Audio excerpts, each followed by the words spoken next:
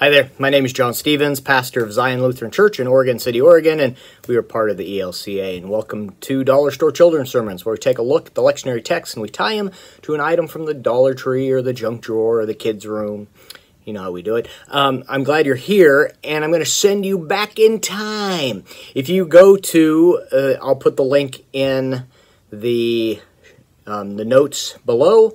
But if you go to the blog, dskidsermons.com, not kids plural, dskidsermons.com, and the link is below, and you will see the post that has a callback, a repost from some Reformation and 21st, 22nd Sundays after Pentecost, depending on what the time was, but for this time it's the 21st Sunday after Pentecost, but primarily Reformation Sunday, and also it's got a throwback on the narrative lectionary as well. I ran out of time.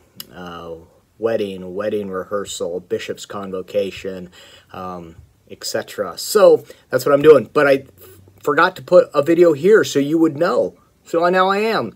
All right, check that out, and we'll be posting All Saints Sunday and the narrative lectionary Dollar Store Children's Sermon in just a moment. So, all right, peace. We'll see you next week.